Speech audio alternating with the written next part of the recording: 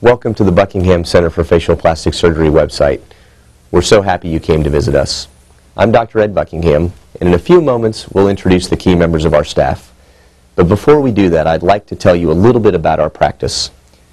Here at the Buckingham Center, we specialize only in cosmetic and reconstructive surgery of the face and neck. In fact, all of my training has been in surgery of the face and neck, including a fellowship in facial plastic and reconstructive surgery, and I'm board certified by the American Board of Facial Plastic and Reconstructive Surgery. Regarding that, our procedures primarily focus on cosmetic surgery of the face and neck, skin cancer reconstruction, and pediatric vascular birthmarks.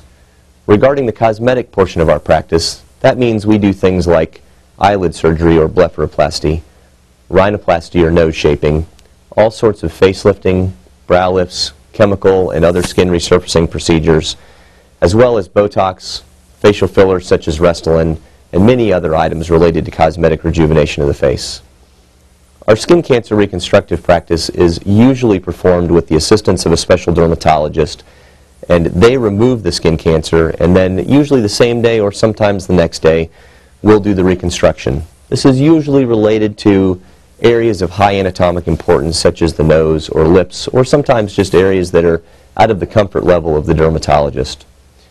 Related to our pediatric practice, we primarily deal with hemangiomas, but we do occasionally other types of pediatric birthmarks, and are one of the few specialists in the Central Texas area to do this.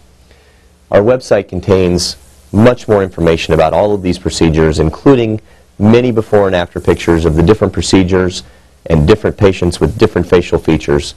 Please take some time to browse through the website. I think you'll find it very informative, and you'll be able to find some patients that you can relate to. So having said that, I'd love to have my staff now do their introductions. We hope you'll enjoy it.